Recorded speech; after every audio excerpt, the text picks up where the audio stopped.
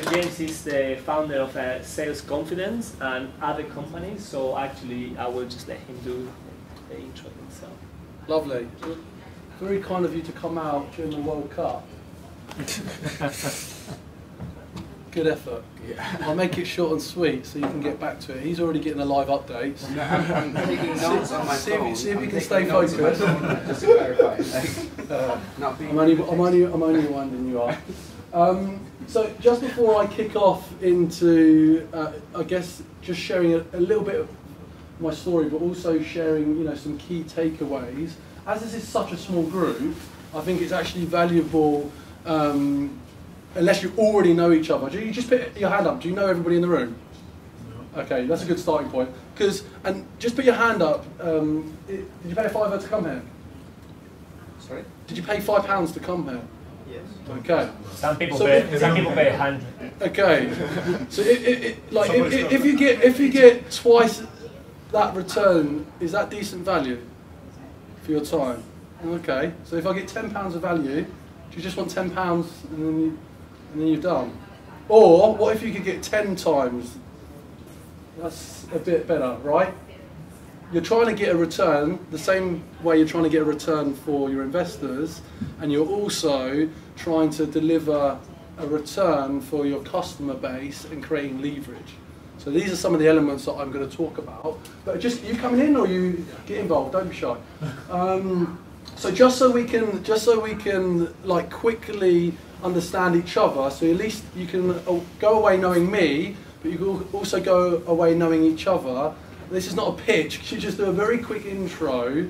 The name, the company that you run or you work for, and then actually why you specifically made the effort to come tonight, just to give me an idea of what I can give you back, because it's important that you actually leave with some value here rather than me just talking. And you can go and watch YouTube for people like that. So, starting with you, sir. All right. Vishal Jain, founder at Fairquid. It's a financial inclusion startup trying to get access to fair financial products to individuals. Why I'm here is the key component in our model is an employer, because it's employer linked.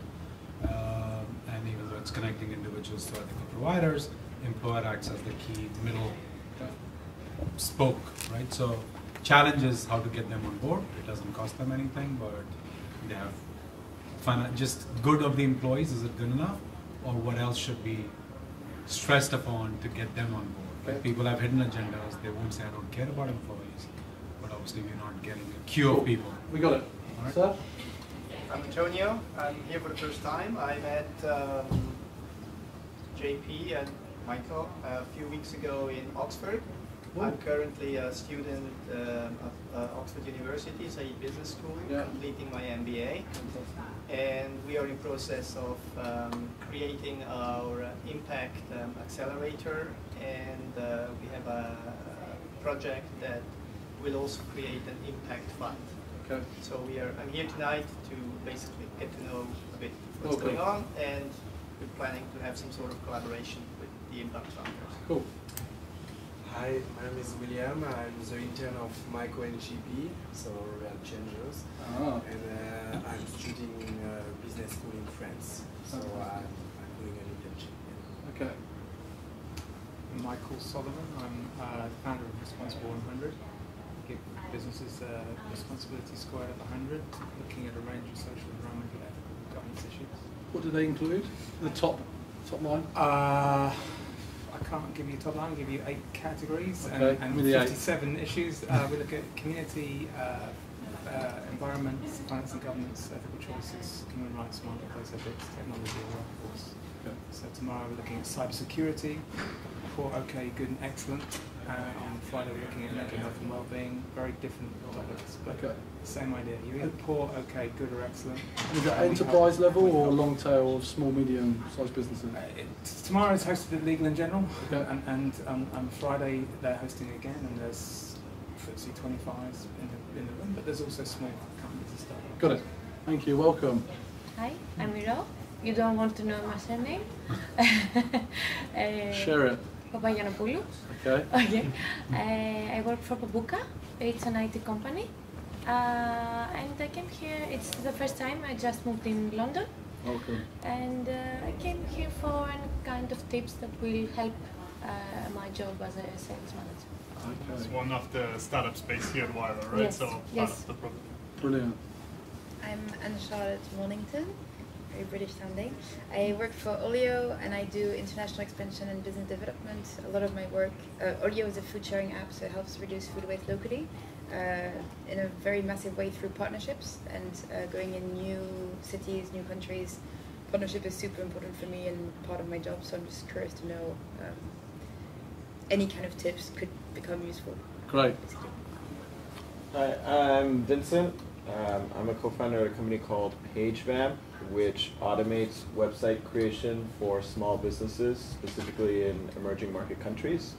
And I am here because I met JP and Michael, and I wanted to see what they were doing. And Obviously persuasive. You guys can go home. Yeah. Hi everybody, my name is Franz. I'm one of the founders of the Zing DC incubator. It's like a social startup incubator. Oh, cool. Where you build startups from scratch. Together with Evelyn. And Michael is one of the advisors of the program. Right. And basically what we do with our company is we're doing something called just-in-time learning. So it's about instant education on your smartphone and like it's a mix of Snapchat stories and how-to videos. So within 20 seconds you know what to do. So I love it. Any situation you can learn immediately what you have to do.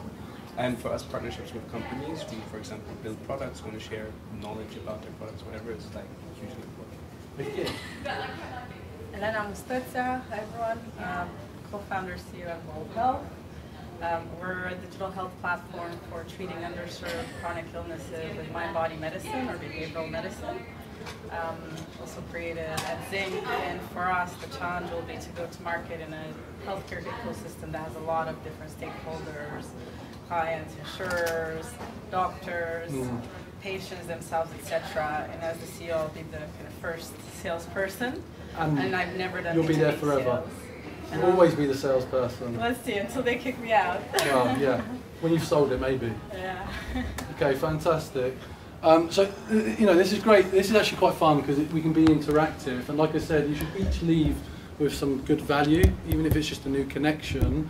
And also, if I